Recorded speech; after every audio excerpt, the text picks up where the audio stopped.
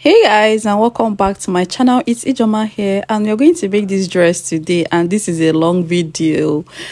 The part one is even 22 minutes, but we are going to do it, guys. Now, this is the fabric that I'll be using. Initially, this is not the fabric I wanted to use, but I lost the fabric I bought in the market. I bought a fabric, even the design for the sleeve, and I lost it. Now you start with your chest line, bust point, half length, hip line. And when I got to the hip line, I realized that this fabric was not enough, so I had to add extra paper to it because this gown is a 3/4 gown. So just go ahead and add your paper. Use a masking tape to glue the two of them together, because if you're making this type of dress, I don't think you find a paper like a regular paper that will be enough for the full length if you want to make it a 3/4 dress or a long dress. Now after doing that, I'll go ahead and mark the full length of my gown, and for this gown I want to make the full length 45 inches. So I went ahead to mark 45 inches, and after marking the 45 inches, I'll go ahead and mark a straight line there, and then I'll cut off.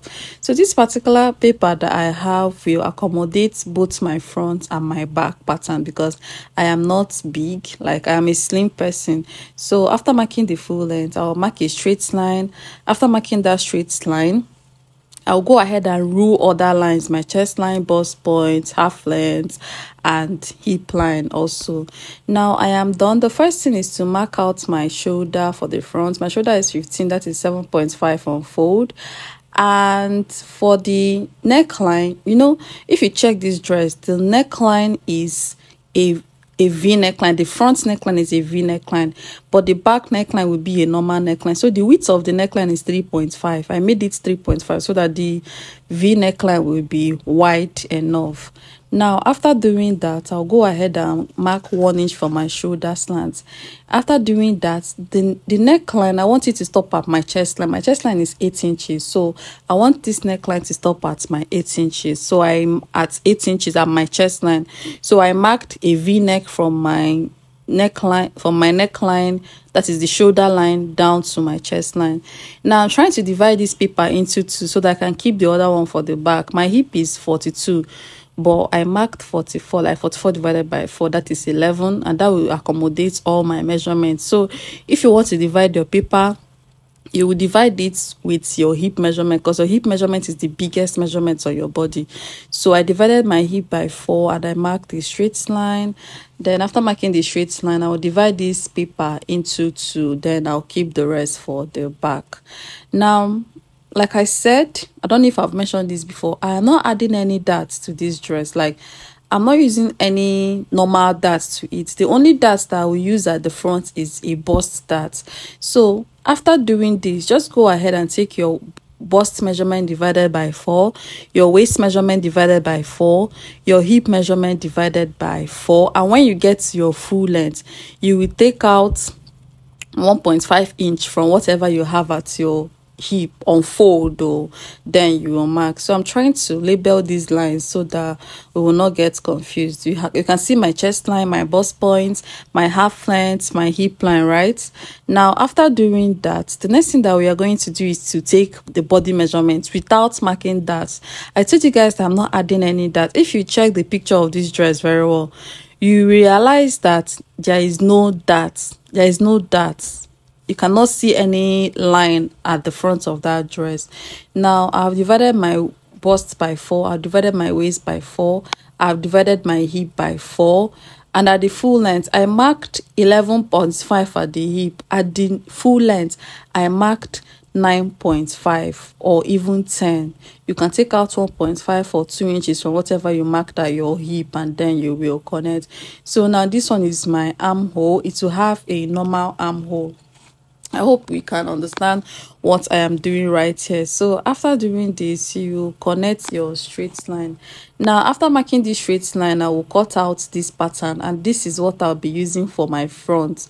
We are still coming to the slash and spread part, but for now, this is the major thing you need without any darts. Then after cutting this out, the next thing that I'm going to do is to use this paper to draft my back. I will use this paper to draft my back measurements.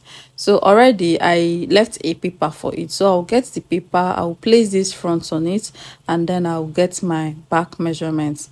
And for this back also, I am not adding any darts, maybe because I am slim, but I can sew my dresses without back darts. Especially I can use darts at my front, but for my back, most of the time I don't use darts for my back.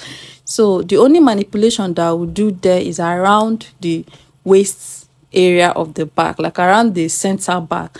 I would take out 1 inch from my zipper allowance so that it will fit very well at the back.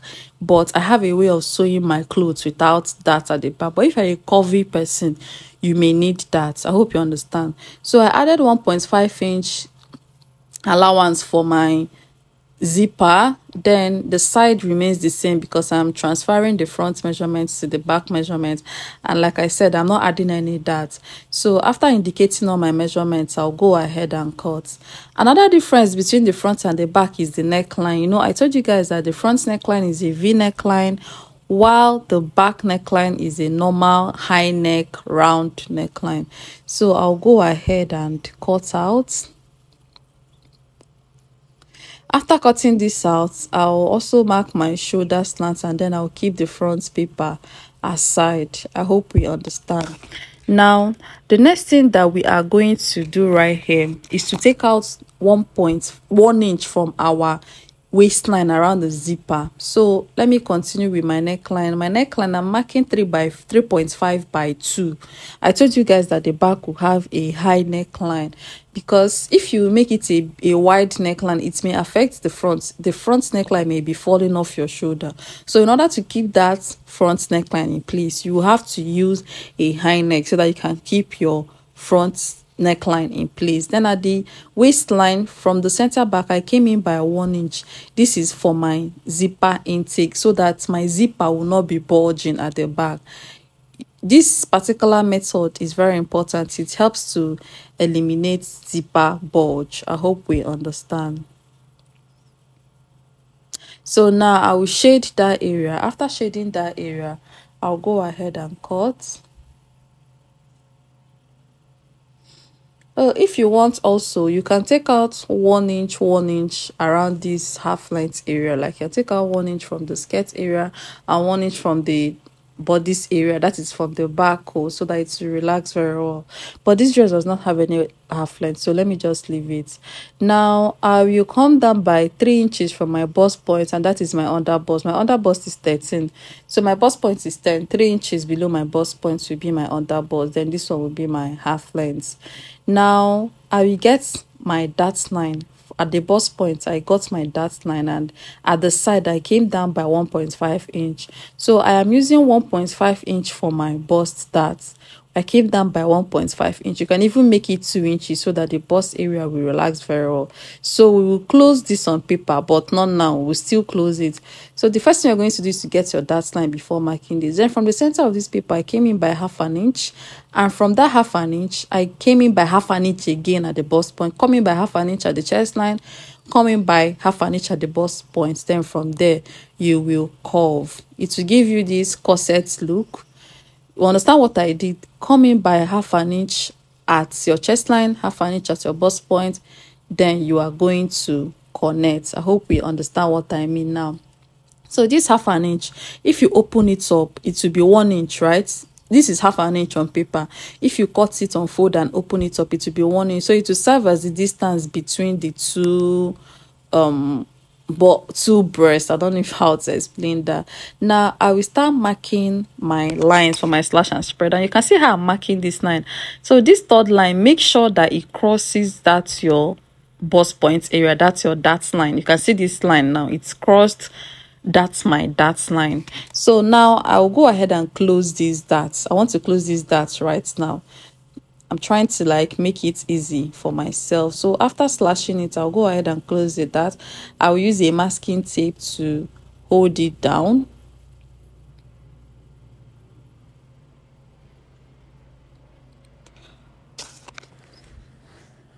So now after holding it down, the next thing that I'm going to do is to continue marking my lines. You go ahead and mark like 5 lines around there, or 4 lines, and you can see that the lines are curved. So this is the lines that I will spread so that I can get my pleats around that bust area. Now the next thing that I'm going to do is to slash these lines, but for now let me leave this. I want to cut my normal fabric before doing this one. I'm trying to manage my fabric. I used 2 yards, but if you don't want to run out of fabric, you buy 2.5 or 3 yards. Like I told you guys, I lost the fabric I got for this in the market. I'll still go and look for it, but I have to continue with this fabric I have, and this one is 2 inches. And for the design at the sleeve, I will use organza for it. We have a way of doing that with organza, so I'll use organza for it. I'll also show you guys how I did that. Now as you are cutting, you'll be adding 1 inch seam allowance around the bust area. This curve, you add 1/2 inch. You can see how I'm adding 1/2 inch, and you also add 1/2 inch or 1 inch at the top for folding. Now after doing that, this is what I have. So if I open it up, you can see what it looks like. So this is what it looks like if you open it up. I'll go ahead and keep that one aside. I'll also cut out the back part, and like I said, I'm not adding any darts to the back, but if you want to add that, it is up to you. So I'll fold, and then I'll go ahead and cut out my back. And as you are cutting this back, please, at the full length of your dress, remember to add 2 inches for hemming. You know we are going to hem or fold the full length of this dress, so at that full length, remember to add 2 inches for hemming. And as you are cutting, remember to add 1 inch or 1/2 inch for your seam allowance. So for this back neckline, I will cut out a facing. For the front neckline also, I will cut out a facing. I want to use facing, but if you want to sew this dress with a lining, you can go ahead and sew it with a lining. It's okay. It's even be better, thicker and neater. I don't know how to explain it, but then if you use a lining to turn this dress, it will look so nice. By the way, the picture in the fabric in the original picture is a thick duchess. It is a thick duchess fabric. Now I am done cutting the front and the back. I'll go ahead and cut out one sleeve for now because I'm managing this fabric, so I'll cut out one sleeve for now. Later I'll cut out the remaining part of the sleeve. So the sleeve is just a basic sleeve, a basic long sleeve. So I'll go ahead and mark my measurements. The full length of this sleeve should be 24, but I want to make mine 26. That is including the folding allowance, the hemming allowance. So you can see what I'm doing right now. I'll take my round sleeve measurements, and after doing that, I'll connect the lines and then I'll cut out.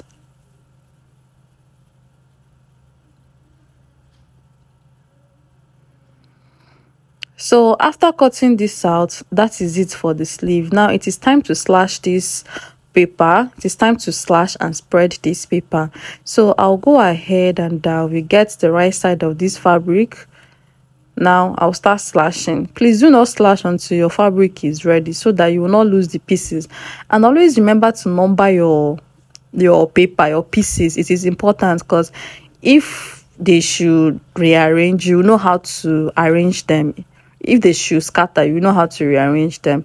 So now as you are spreading this, you see that bust points line, make sure that the bust points lines are equal, like they are facing each other. So you can see I'm making sure that that bust points lines are still aligning even when folding it on fabric. Make sure that bust points line is aligning. The fan around here was really disturbing me, so you can see how I was struggling to arrange this paper. But as you are doing this, make sure that your bust points lines align. So now I think it's okay. I'll go ahead and cut. I'm still arranging that bust points line. Make sure that the bust points line or the chest line are still aligning. You can see that the lines are still showing on that paper, so go ahead and arrange those lines. Then you add like 1 inch or 1/2 inch at the down part. Then you cut out the side. Now also add 1/2 inch around the neckline. You know we have a V neckline there. Add 1/2 inch around the V neckline and add 1/2 inch around the armhole area. So using this particular one, I'll go ahead and cut out another one. For now I cut only one, so you can see how I will pleat it. Then another thing that I forgot to tell you guys is that if you are, before you cut out that slash and spread, before you start slashing that area, replicate it, like cut it out on another paper before you slash that one you are holding, so that when you are pleating this area, you will have a paper to know when you have gotten the shape you want. I hope you understand. So this is what I meant. You can see I forgot to do this, but I'm trying to do it now. I'll go ahead and arrange this my paper the way it was before I slashed it.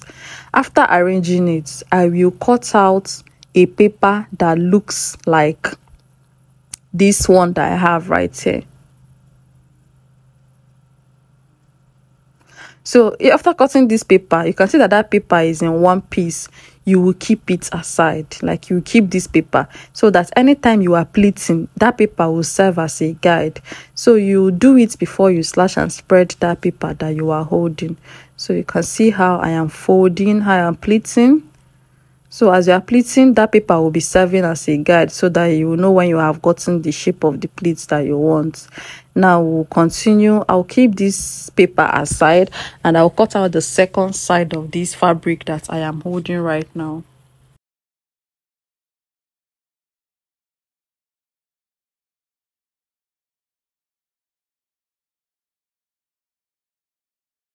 So I am done cutting. The next thing that I'm going to do is to cut out the remaining sleeve. You know, I cut only one part of the sleeve before I stopped. So I'll go ahead and cut out the remaining sleeve. After cutting out this remaining sleeve, I will cut out the belt or the bow around the shoulder. If you look at that dress, you will see something that looks like a bow around the shoulder, right?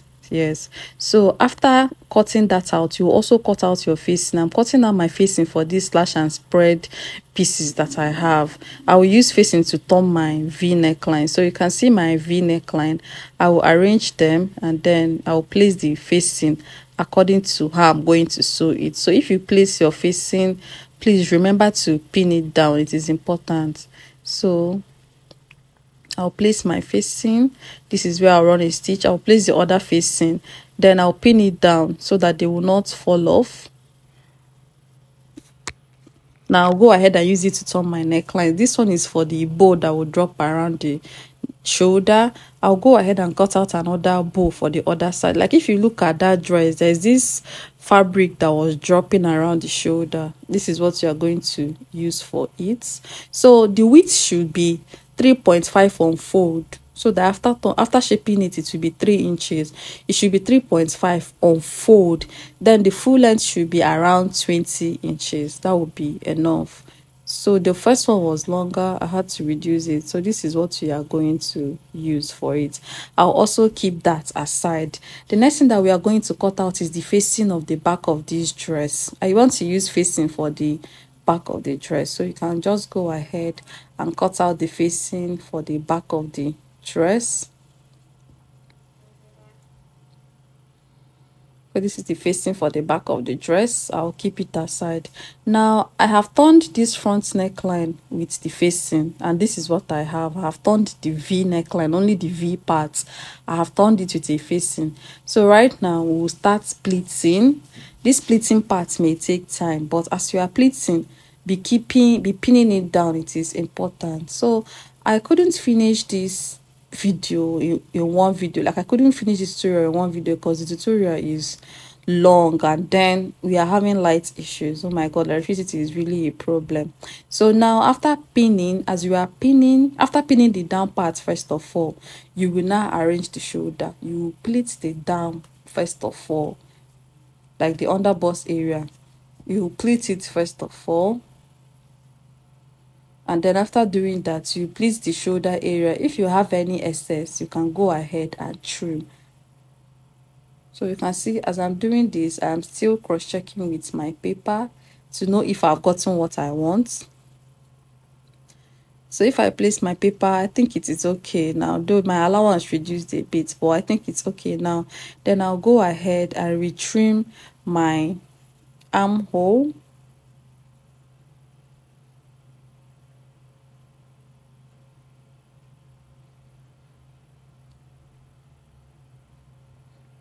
So as you are trimming, be pinning, make sure that this pin is there. The pinning is really important. So after trimming this, I'll run a stitch to hold my pleats together. Like I'll run a stitch at the armhole area, and I'll also run a stitch around the underbust area. So I am done with that part. I'll continue with the second part. So let me just try it on. Yes, so it is giving me what I want. I'll go ahead and pleat the other one the same way.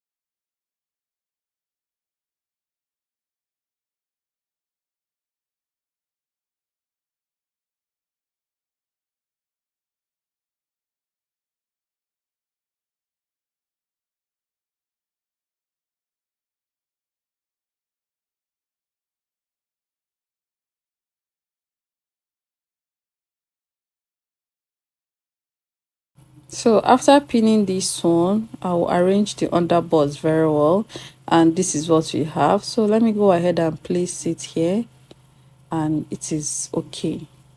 And the side that is also in place. So guys, this is where we are going to stop. In the next video, we'll do the sleeve and everything. Bye.